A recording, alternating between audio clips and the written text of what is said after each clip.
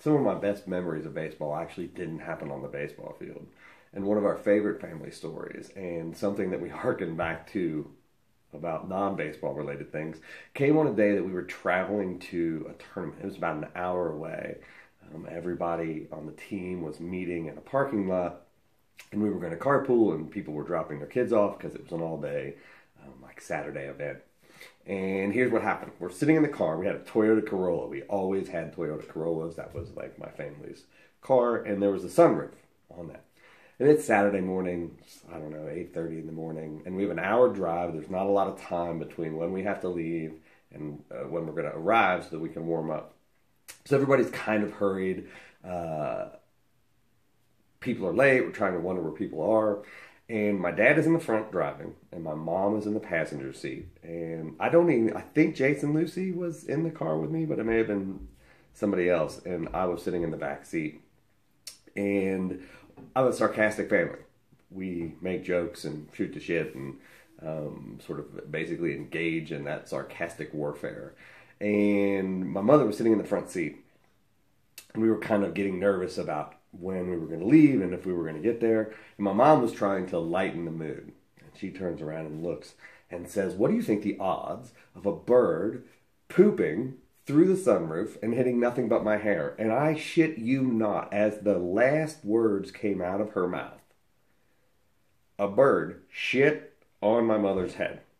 And we immediately, in the back seat, like, we burst into, like, dying laughing. And she is mortified by this. And also not really believing that this thing happened. And so it's my mother, and I love her, and but you can't help but laugh about that. And she sort of, like, a hand to see if this is a thing that really happened, which it did. And my father's trying to solve this problem. Like clearly your mom can't go to the baseball game with shit in her hair. Because my mother, like, she did her hair. Like, it was a thing. You couldn't just make that go away. And so she was going to have to go home. So now she had to figure out, how was she going to get home? How was she going to get that cleaned up? And then would she be coming back to the field? Meanwhile, I think it was Jason and I had to get out of the car laughing so hard. Because, of course, I'm saying, like, as the shit hits her and she goes, "What are the odds?" I'm thinking, like, one to one. Like, the odds are exactly what they would be. And so for years after this, anytime the family would be sitting around or anytime we'd be having a discussion, and anytime the idea of, like, what are the odds, we would immediately harken back to the bird shit day, because we just thought, like, this is not a thing that we should really test the fates on, because the one time that we tried, the one time that my mother brought this up, the fates said, "Well, we're going to shit on your head." And so this sort of became a family story about why we don't tempt the fates, because when you do, you will get shit on.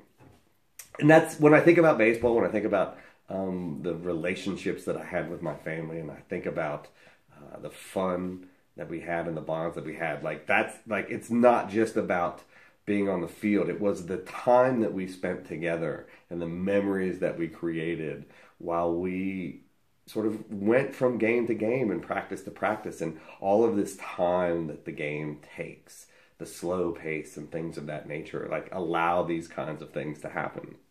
So if you're interested in being part of the story, please send me your email. You can send it to me privately. You can post on our page here. We'll be getting in touch with you. And I want to hear the stories that you have about your family and your friends and the ways in which baseball shaped the relationships in your lives. Until the next time, I'll see you around the internet.